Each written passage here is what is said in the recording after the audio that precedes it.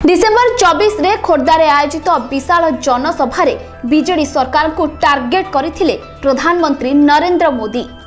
किंतु बारिपदार छौपड़िया आयोजित जनसभा बीजेडी सरकार को टार्गेट न करी कांग्रेस उपरे प्रबल बर्षिथिले मोदी।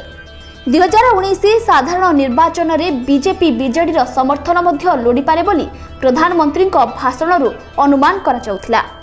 जनसमाज जहाँ प्रतीतमान हेउछि जे बीजेडी विरोध में केंद्रीय बीजेपी रणनीति बदली।